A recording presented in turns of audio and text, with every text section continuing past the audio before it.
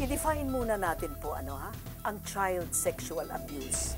Ano ang child sexual abuse? Ito ay form of child abuse in which an adult or an older adolescent uses a child for sexual stimulation. Ayan. Itong child abuse seems to be more prevalent than is reported. Kasi narinig natin kanina na ayon sa isang study na ginawa sa Barcelona, comprising 22 countries, 65 studies, tinatawag nilang meta-analysis. Ang sinasabi nila, the global average, may estimate sila na 7.9% of men and 19.7% of women globally experience sexual abuse prior to the age of 18. Sino ang nag-aabuso? Mostly po men. And most of the sexual abuse is actually familial, intrafamilial. Although, basta may persons in authority, mga closely related to the family, like a neighbor or a godparent, etc., kasama na yon. At sinasabi nila na talagang very, very large underreporting ang nangyayari kasi nakakahiya. Hanggang ngayon po, nakakahiya. Lalo na sa mga babae kasi sinasabi nila baka sasabihin na they provoked the assault or they provoked the abuse. Alam niyo mga kapuso, what did we learn tonight?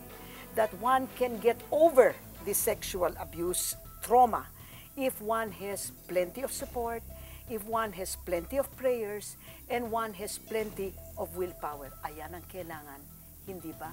And I can attest to that, at least as far as parental support is concerned, because meron akong sasabihin sa inyo. Ako rin, naging biktima ng child sexual abuse. Not in any big way like Mildred was victimized, but in a small way kasi ito ay nangyari sa akin from a person of authority. Akalain nyo, guest speaker at saka guest of honor. And I was a young child, about maybe 12, 13 years old, hindi pa ako riniregla. You know? Alam, ando doon kami, we were going home, nakisakay siya, marami kami, kasi, you know, new entrant siya, sinabi niya, why don't you sit on my lap? Ako naman si Winnie, wala. Puti na ang buhok You know, at that child, anybody after 30 was already, you know, old. Ayon, di ko alam. Diyos ko po, he started feeling me up. Takot ko. Hindi ko alam kung anong gagawin ko. What have I done? Feeling me up, etc. I was in a state of panic, mga kapuso. And then what happened is, sabi ko, I have to stop this. I want to get out. You know, I said, what am I going to do? I'll stop it. Alam niya, hindi ako makasalita. First time nung lumabas, sabi ko, parang, And then lumabas. Sabi ko, please stop the car. Ayon. And this is what happened, ha? The moment I said, please stop the car, sabi niya, why? What happened? What happened? Sinabi ko, I just want to get down. Or I want to have this man get down. Nako.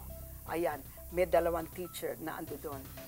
Naku, tinignan sila. Pinababa nila yung lalaki. And then they said, Winnie, what happened? I said, you know, he was feeling my breasts. I had no breasts at the time, so obviously he was a pedophile. Hindi ba? He was feeling, and I did not know what to do, and I felt so bad na hindi ko alam kung you know, gaano katagal nangyari, but it could not have been more than 3 or 4 minutes before I finally had the nerve to come out. Can you imagine? Can you imagine? A lot of people will just take it and naku, nakakahiya, etc., etc. Alam nyo, hinatid ako sa bahay ng dalawang teacher na yon. We were plenty in the car, pero hinatid ako sa bahay. Kinuwento nila sa tatay ko at saka sa nanay ko. This is where the support comes in. At that time, feeling guilty ako. Maybe I did something that because he was the guest speaker and the guest of honor. My parents talagang no questions asked. Gustong sunggaban ng tatay ko. But the man came the next day. My father almost killed him. But violence, first sinabi niya, hindi, you know, parang nag-exaggerate lang ako, etc. Sabi ng tatay ko, aside from trying to sexually exploit my daughter, you are telling me that she is a liar? Naku, nagkwan. Alam nyo, he not only was an acquaintance of my father, he was the son of a friend of my father's. Dumating yung parents nung lalaki. He was an older man, nakabarot saya pa sila, etc. What I really must tell you was that it was the support of my parents that made me strong and made me feel that no, I did not have any fault in this. Kasi ang nangyayari sa biktima, they always feel that's guilty. But because of that strong support, wala akong ka-guilt. As a matter of fact, ang galing-galing talaga ng father and mother ko. Sinabi nila sa akin, Winnie, do you want us to file a case against this man? Because it is your decision. You want to punish him? We will punish him. And I said, no, it's done, finished. He already has apologized. His parents have apologized. Enough.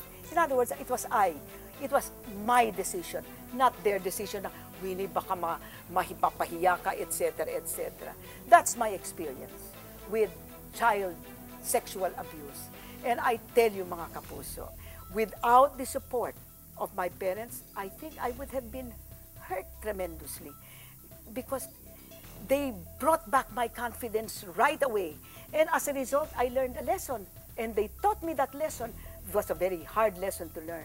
But because not all adults should be respected, not all adults should be obeyed, that a child, no matter how young, must use their minds, right, to say this is wrong, and I will do something about it. In other words, mga kapuso, whatever happens to that child abuse victim is going to depend very greatly on the persons around him, or actually her, because her is usually the victim.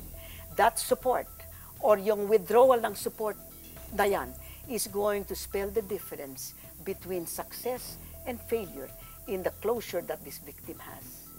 Sa mga kapuso, kung kayo ay potential supporters, o yung parents or friends or whatever, at hindi kayo sumuporta, talaga, pasaway kayo. Bawal ang pasaway kay Maring Winnie.